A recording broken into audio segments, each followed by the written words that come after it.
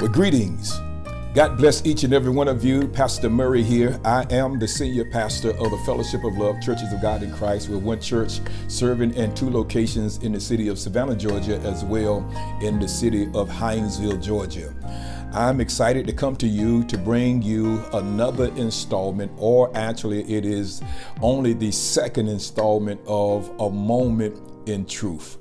Truth in and of itself is sometimes very difficult to digest or embrace, especially when it comes to us. John chapter 17 verse 17 says, Jesus says, "Sanctify them through thy truth, for thy word is thy truth." And what we're needing more than anything now, not opinions, not philosophies, we need the truth of the Word of God.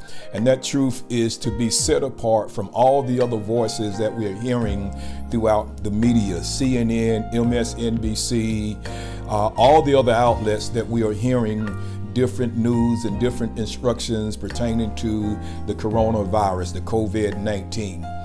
Paul says in 1 Corinthians chapter 14, verse 23, I think it is, there are many voices in the world, and none of them are without signification. And I interpret that as to be there are many voices talking about the same thing, and all of them have relevance and significance. But what is it that God is saying to us from a pastoral standpoint? I want to know what it is God is speaking directly to me concerning the responsibilities and the assignment that God has given to me concerning the people that I serve. Solomon, one of the wisest men in the Bible, says in Proverbs chapter 27 verse 23, he says that we should be diligent to know the state or the condition of our flock and to look well into thy herds. And when I think about that, when I consider the statement that President Trump made on this week about the reopening of the churches, and I'm hearing all the different responses from the pastors and different ones on social media, it just lets me know that we are not on the same level, or we're not, we have different opinions of about the reopening of the church. My perspective on this is, as I've stated from the very beginning of this COVID virus, I want to know God's voice for myself. I want to have an inner witness. I have certainly been praying and petitioning God to let me know when the time is right. As we look at the members of our churches, when we look at different age groups, when we look at the different facets of our churches, we have to make decisions based upon the things that we know about the people that we serve. And of course, one of the things that we are concerned about is the elderly. Of course, we know that they are most vulnerable to this virus, and we have to be able to make wise decisions based upon this virus and when we are to reopen the church. You know, the truth in and of itself, you know, it is debated from various areas, various perspectives. Some are saying, I'm going in, I'm gathering. There's nothing wrong with that as long as we are in compliance with the laws of the land, as long as we are being led by the Spirit of God and not ourselves. And I think one of the reasons why it was hard for us, many of us, to embrace and digest the instructions that the president is giving, because we know that he's not one that embraces the truth himself.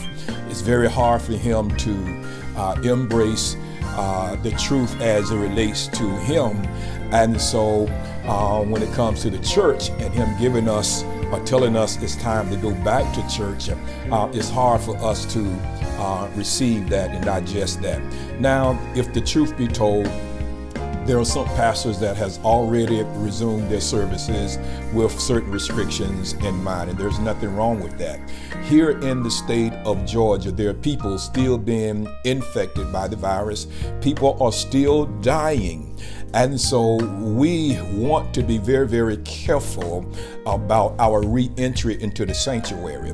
Now, of course, another thing that the president made reference to is that the governors have deemed, according to the CDC, liquor stores, abortion clinics as essential, and has left out churches. Of course, we know as people of God, people of faith, that the church has always been essential. And even though the doors have been closed, we still have been having church, because the church is not confined to the building in and of itself. I thank God for the freedom of worship wherever I'm at, even if I'm driving in my car. It does not matter. You can have church wherever and whenever you want to have church. The church is in us. And so the decisions that we will make concerning reopening our buildings to go back into the sanctuary, where we are to enter in with thanksgiving, enter into his gates with praise, enter into his courts with praise, and through his gates with thanksgivings. We are thankful for the opportunity that has been given to us, giving us the freedom to go back into the sanctuary. But yet we're going to go, we feel like the Lord is leading us back into the sanctuary.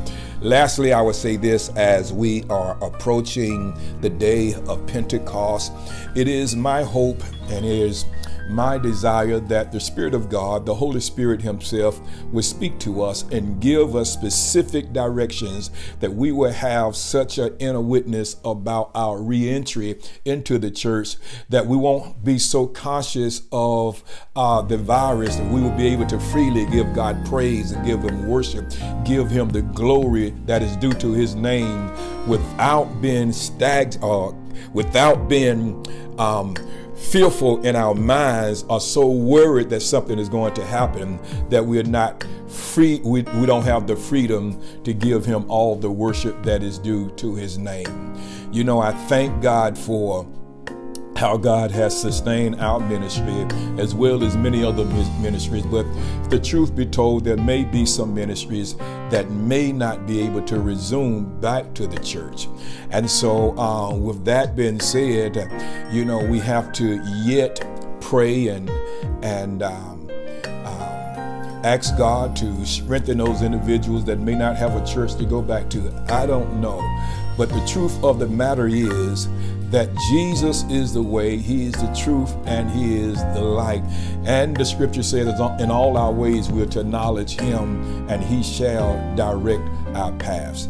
I want to say one last thing that I'm very sensitive about. Those of you that know me know that I'm very, very particular about the reputation of the church, that we should be people of character, that we should protect our names, that we should do what the Lord has called us to do as men and women of God, without any hidden agendas, without another motive, without having a personal agenda. And so, as it is hard for us to receive instructions from the president, because he is the president, even though he had a right to say what he said, even though what he said was truthful, sometimes it's the same way with leaders. You have the right to say what you said. What you're saying is truthful, but it's hard sometimes for others to embrace what you're saying because of the way you live your life. I say to each and every one of us today, as leaders, let's live our lives in a way that is so pleasing to God, that is so tuned in to what God is saying to us, without having any other agendas, so that those that are listening to us will be inclined to believe and to embrace what we are saying. This is Dr. Larry S. Murray coming to you again with another moment of truth. God bless you.